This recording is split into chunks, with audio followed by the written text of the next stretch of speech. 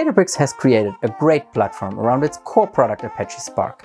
And if you are looking for ways how to automate this platform using your existing DevOps pipeline, then this is the right video for you.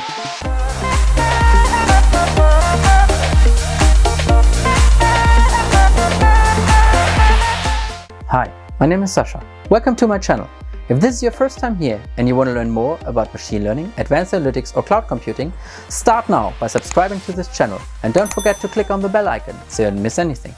In today's part, we are going to extend our existing DevOps pipeline, which we created in the first two parts of this series, to first deploy our model as a web API to pre-production and later on to production.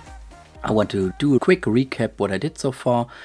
So in the first two videos, I created a workspace for Azure Databricks. I also created a project in Azure DevOps, and I created a few notebooks in my workspace, one for training, one for inference, and those are the three which we are going to use in this video. So serving the model in Azure Machine Learning Services to build a container image. So in the end, we are building a Docker container out of that model.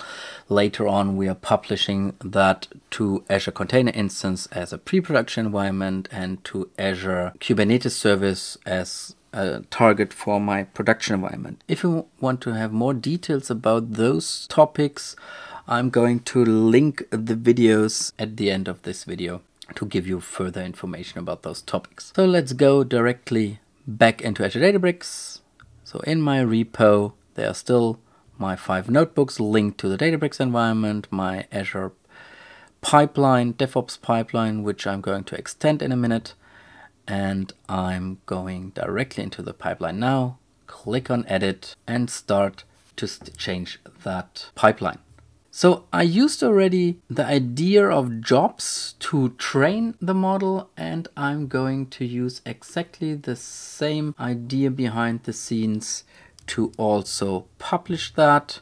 And for all steps, I'm going to add a few variables. So first of all, the job name to build that Docker image, another job to push that to an Azure Container Instance, and last but not least, the name of the job to push that to an Azure Kubernetes Service. So in the end, those are all the variables I need.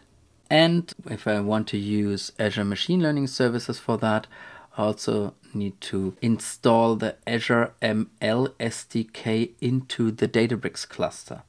To be able to do that, I'm going to add another step. So directly below the start cluster. So let's add that in here. And this step is installing the Azure ML SDK into the Databricks cluster. To be able to do that, I'm checking if the ML SDK is already installed on that cluster. If this is not the case, I'm installing the library, give it the cluster ID for my install target, and then I'm just saying it's a pip package and specifying the name of the package. After that, of course, I'm checking if the installation is still pending or installing, or if it's already installed. So pretty much the same thing I'm doing in here all the time, installing, checking in a loop if it's still installing, and at the end checking if the installation succeeded. So now I've got my cluster up and running with the Azure ML Service SDK installed, so I can add another task to build the Docker image now. So let's go directly to the end, add that task, and I'm quickly running through what I'm doing here. So I gave the task a name, build container image. I'm specifying again a job description. That job is just executing the serving underscore build underscore container image notebook. It's running that. In this case, I decided to not use the standard job, but only doing a one-time run. So to show you the difference between those two, so I'm just using Databricks runs, submit a new run, give it the JSON description of that run, waiting until the run has been completed, showing the results of that run and checking if it succeeded to also either succeed or fail this pipeline task. After that, I want to add 2 additional steps for using the outcome of that run into one of the next tasks. because what I'm doing in here, if it's succeeded, I'm getting the output of the whole run and, for example, store all those informations in a folder called metadata with a file name image.json to have the image ID back out of the run results. And to be able to reuse that, I'm adding a new task to first just copying the files from my source folder, and in this case only the files of the metadata subdirectory, to a central space where all my artifacts should be stored, so artifacts staging directory. And afterwards I want to publish those artifacts from my staging directory into an artifact folder called drop, and I want to store that in the Azure pipeline itself. So just edit the display name for the tasks. So copy files to the artifact directory, then publishing that to my drop folder and saving them. Let's save that and run the whole pipeline again. In the meantime, while this is still running, let me quickly go through the notebook itself. So the notebook itself just connects to that workspace. To be able to connect to that workspace, I added the name of the Azure Machine Learning workspace, the resource group, the subscription ID in here, as well as a tenant ID, a client ID, and a client secret. So all the things which are needed to connect Databricks to my subscription, to my machine learning environment. And as you can see, I created a large set of secrets within the Databricks environment. So to be able to do that, I stored the Databricks CLI to my local machine as well. So let's test that by listing all the clusters. All 3 are currently terminated, so that's okay. And there's also a section called Databricks Secrets. And with that, I can, for example, create a scope and put a value in there. So let's create a scope called YouTube test, for example. After that, I'm able to put a new key in there. And then I will be moved to my standard editor, which is VI in that case. Add a value above that line, just storing that, and will be set to the secrets area. I can also show all the variables in that scope. And as you saw in my notebook example, I'm just using them to specify the scope and the workspace name, resource group, subscription ID, and so on. I'm also using a service principal to authenticate against the environment. And to create such a service principal, I'm just moving back to my Azure environment, open, for example, my Cloud Shell, and I can just execute either the command Azure AD service principal create for role-based access and give that thing a name. That would be option 1. Or if I think about the least privilege principle, I can narrow that down to a specific subscription and add that as a contributor to that subscription. So I just need to specify my subscription ID in here, and then the name of the resource group should be MLOps -YouTube to specify that scope directly and only for this resource group. After that, the password is showing here, and I can just use that password, that tenant ID, and so on to create all the relevant secrets for the Databricks environment. So just going back here, let me quickly show all the variables are saved in here. As you can see, I saved the client ID, the client secret. So just going back, that's my client ID, also called app ID. That's my secret. The name of the resource group, subscription ID, tenant ID, and workspace name, which are in here. So that's my tenant. My resource group name is here. Subscription ID is there. And that's the name of my machine learning workspace. So I added all the relevant information, and then I can just execute that. So I'm connected to my workspace now. And the next thing I want to do is again find the best model. And then I'm just calling MLflow, Azure ML, build image with the model, the workspace where the image should be stored, the name of the model, which will be registered, the name of the image, which is used for the image in the end. As an optional parameter, the description. And I want to run that as an asynchronous task, but in this case, wait until the task completed. Let me run that as well. So it's registering the model, and after the model has been registered, it starts creating a Docker image. That'll take around about 2 to 5 minutes to complete. While this is creating, let's have a look at the pipelines. I had to tweak the pipeline a bit because those two, as you can see, failed. And the reason was pretty simple. The latest version of the Azure ML SDK is not compatible with the version of MLflow, which I picked. So that's why I fixed it to a previous version, and now it's running again. So if I go into that job, have a look, it installed the SDK successfully now. Built already the container, that's exactly the same thing I'm doing in that notebook currently, and returned already the ID of the image and stored that as an artifact in my job, in my pipeline. And if I look at the artifacts, look at the drop folder, there's my JSON file, which I can, for example, download and open. So just to give you a brief idea what I changed so far in the pipeline, let's quickly go to edit. I added a new variable with the fixed version of that ML SDK and just used that variable in the installation process as well as in checking the current state of the installation. Let's also have a look in the workspace itself. If I go to models now, I've got two versions of that wine quality model registered, one with the manual execution of the notebook and one with the pipeline execution. And pretty much the same story with the images. One of them is already succeeded. That's the one of the Azure DevOps pipeline, and the manual one is still running and not completed yet. I also want to restructure the pipeline a bit. Currently, this is just one pipeline doing everything. And I'm using a preview feature called build pipeline stages to add those steps into a separate stage.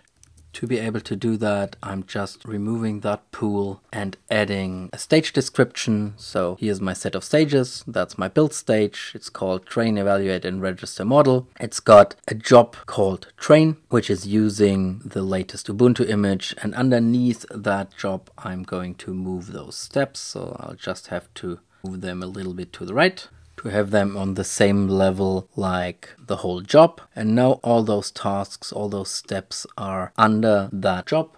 And I can add another job, which is now pushing the values into pre-production or production. So let me just add another stage for deploying to the staging environment. I call that stage staging, deploy to staging. It depends on the build step and that this one has succeeded. And then it creates a new deployment called a deploy to Azure Container Instance. I also set a name for that. And I'm using again the Ubuntu latest image. And let me just add everything else for that step and quickly run through what I set up so far. So I define a new environment called wine quality staging.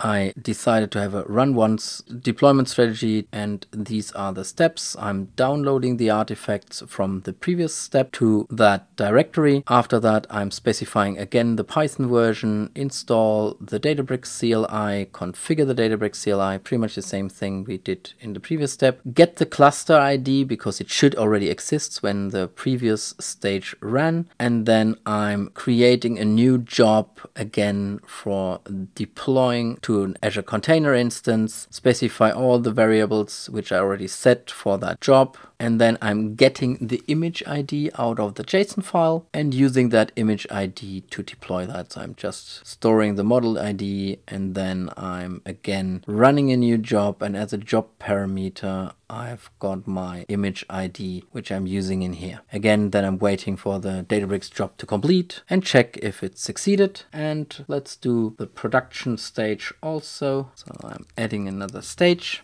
Let me quickly run through the steps because it's pretty similar to the first one. It's production, deploy to production, depends on staging, expects that this succeeded.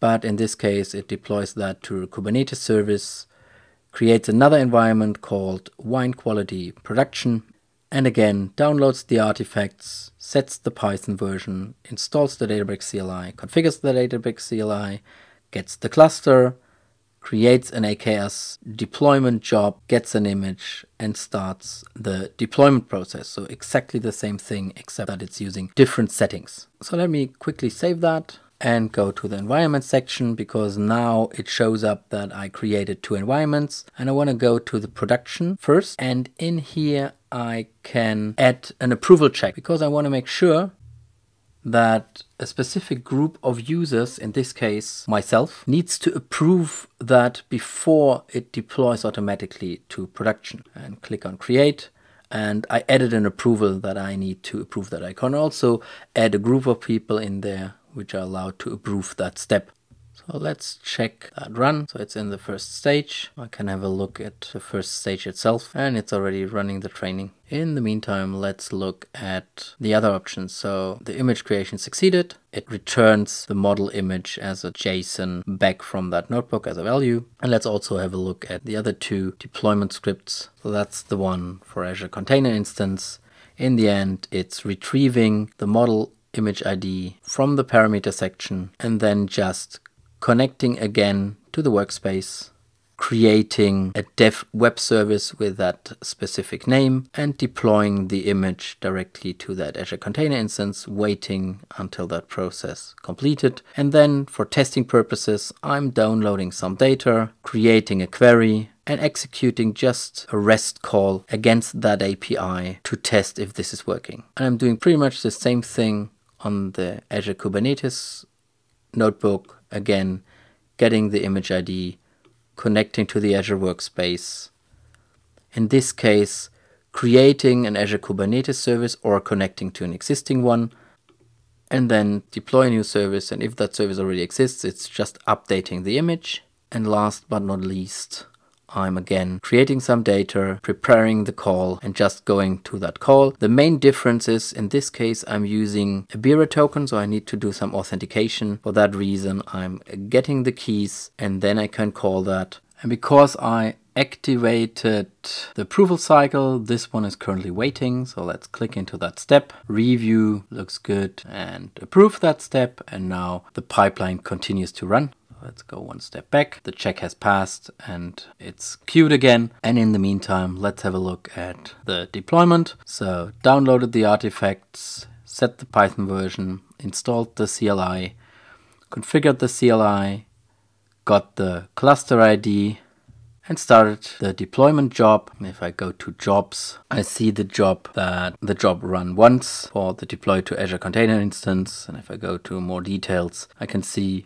that the ACI succeeded and that it did some test prediction, which worked fine as well. As you can see, that's the URL of my service. And if I go to the deployment section, I can see that this service has been deployed. If I go to the resource group itself, have a look at the resource group values, I can see that container instance has been deployed and my Azure Kubernetes cluster is currently creating.